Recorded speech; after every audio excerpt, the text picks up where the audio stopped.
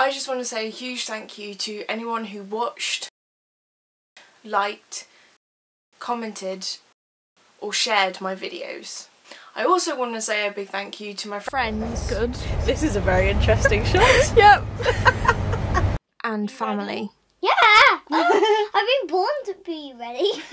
Who put up with my filming all day, every day in Vloguary. I learnt so much over the course of Vloguary. I learnt how creative I was, I learnt how to problem solve, I learnt to give myself a rest when I could just not think of anything to do that day, and that was okay. I tried not to force myself to make things, but I also tried to give myself the space I needed so that I could be creative every single day.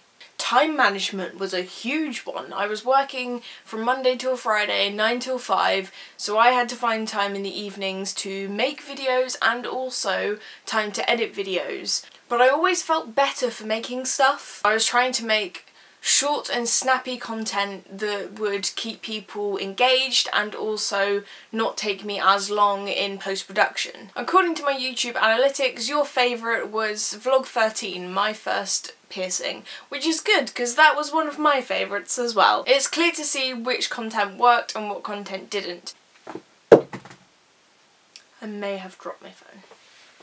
Leave a comment below with your top 3 videos that you liked of Vloguary and why. If you want to give me more of an idea of what content you'd like to see in the future, I've also done a survey about my channel which you can also find in the description. I know surveys aren't the sexiest thing in the world, but they'll really help me out in the future with understanding what you guys want and like and stuff like that. Again, thank you for watching all my videos in Vloguary and I'll see you guys again soon. Bye! Happy birthday to me, happy birthday to me, happy birthday to me, happy birthday to me. Morning, Logan. Morning. You've got a special present. Do I?